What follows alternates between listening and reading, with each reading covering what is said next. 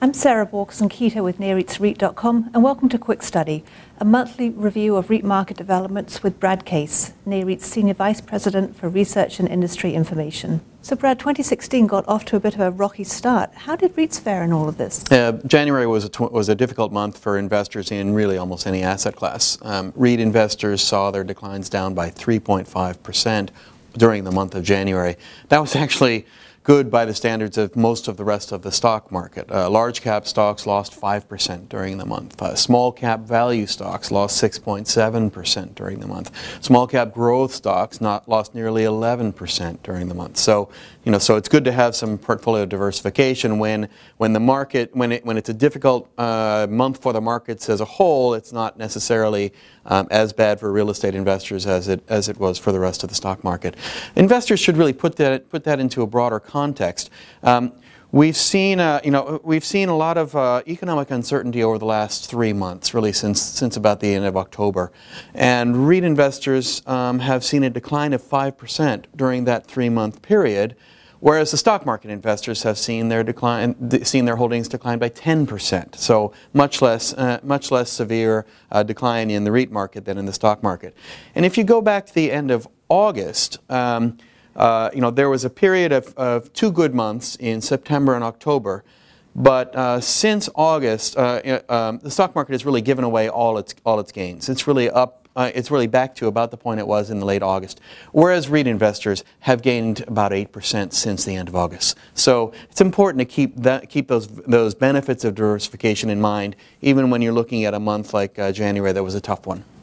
So, Brad, we saw a lot of volatility last month. How should investors make sense of those issues? Yeah, well, keep in mind that volatility really is a measure of uncertainty about asset values, and that uncertainty is coming from uncertainty about the course of the macroeconomic expansion. And here again, it's important to keep in mind what investors are getting when they put together a diversified portfolio. What really separates REIT investments from the rest of the stock market is that the stock market, no matter which sector you're in, almost without exception, stock market is giving you exposure to the business cycle, which is something like 4 years in average duration, whereas REITs give you exposure to an entirely different set of earnings drivers, and that's the real estate market cycle, which has averaged something more like 18 years in duration.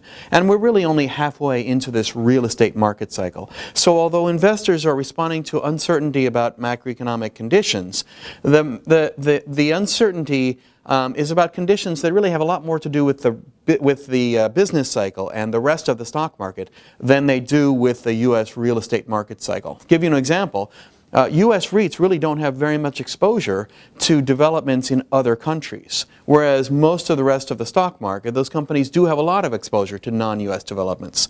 So when we see uncertainty about what's happening in China or in Europe, and that bleeds into the U.S. stock market because U.S. companies depend on earnings from those non-U.S. markets. U.S. REIT investors really don't. Are we seeing a flight to safety within the REIT sector? Yeah, there's a lot of discussion of a flight to safety, and there's some evidence of that. For example, if you look at the best performing segments of the REIT market during the month of January, the 3 best performing segments were data centers, which are now in their own classification as of late last year, but also self-storage and freestanding retail REITs. And what differentiates those is, number one, in the self-storage segment, we happen to have companies that don't use very much leverage, and that gives them some balance sheet protection. And in the freestanding retail, those companies tend to be triple net lease companies, where they'll get the rent. They don't have to worry about many of the market developments. So there is some evidence of a flight to safety. I'm not entirely convinced by the flight to safety story, but what we saw in terms of different performance in different segments of the REIT market during January does fit a little bit with that story. Thanks very much, Brad. That's a pleasure, Sarah. And for more news and analysis on all things REIT, be sure to visit REIT.com.